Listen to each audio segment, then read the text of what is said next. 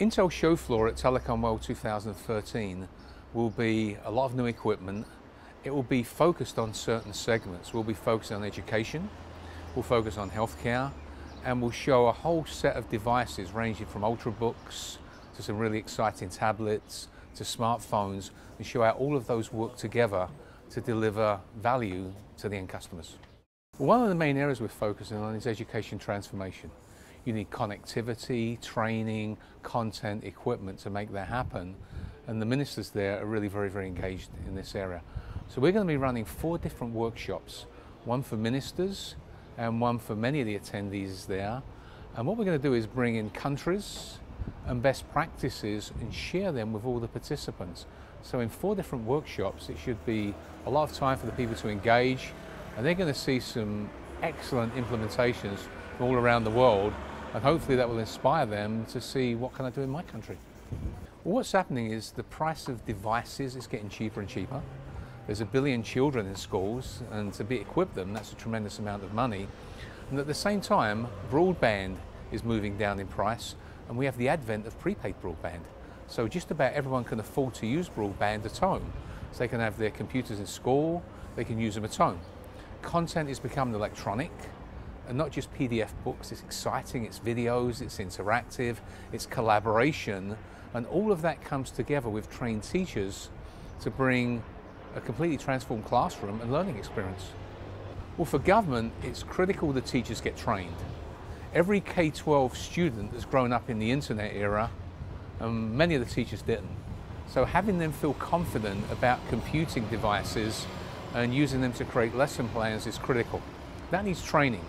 Intel does a lot of that training, our partners do a lot of that training, and so countries can just adopt it and pick up that training. The second one is electronic content, moving from the book format to the electronic format, but not just doing it, but adding, how can I assess, how can I do real-time understanding of which students understood that concept and which ones didn't at exactly that second. And that all needs to be integrated. So governments need to be specifying, teachers need to be trained. They need to be specifying the content we want and will purchase will be electronic. And they need to be working so that you have the same experience in the cities and in the rural where you're not as well connected.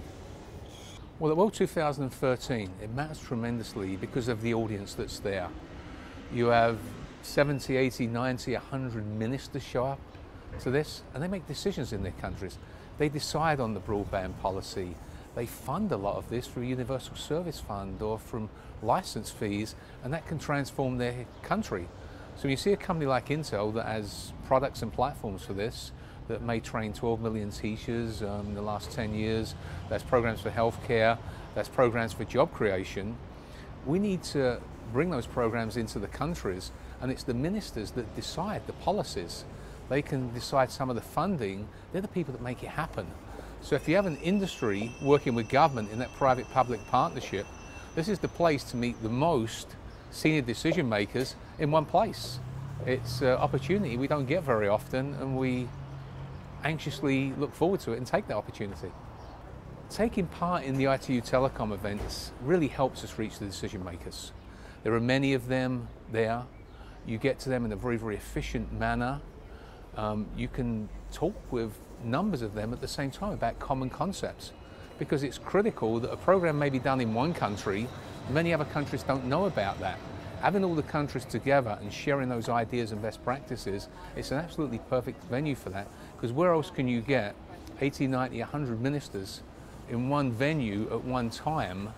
It would take you a year to meet that many people. You can do it in 2 or 3 days. So it's just brilliant for meeting people and decision makers.